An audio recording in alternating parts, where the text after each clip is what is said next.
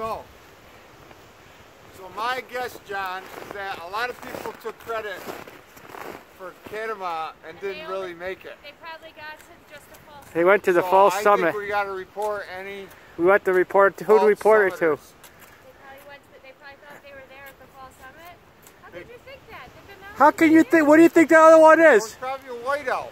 They probably couldn't see like the back of my hand. See, unlike them, I know these things because I know everything like the back of my hand, huh? Especially Walfate or Marshall and Algonquin. Algonquin Walfate. So we decided, because why did we decide to do Catamount today? It's the easier one. It's easy. It's broken out.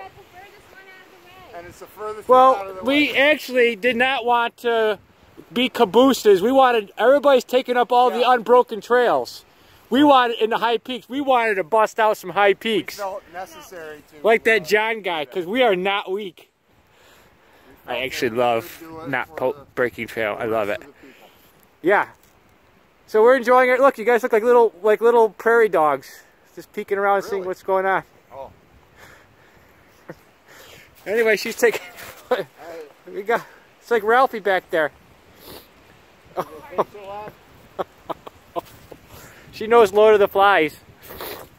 Okay, here we go. Right, now all we gotta do is break trail to the top. Hey, hey Pete, who's breaking trail? Oh, right now? Yeah. Us, that you was in and There's a thing. who knows? There's a broken branch on the trail that I'm breaking. Alright, we're still on it. What's that yellow thing on the tree?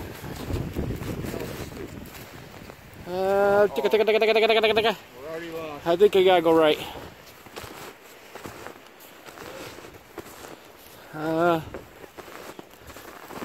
Yeah, I think so. It is beautiful here. It's cold as balls. I don't know if I'm on the trail, but it looks like a trail.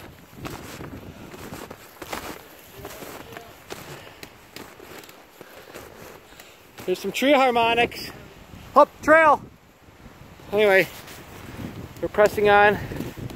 We're gonna get up to the ridge line, and and then it's gonna be crazy land. Wind's coming in. See that little drift? This is the gap. So we're at the bottom. Now we go up. JK, peace.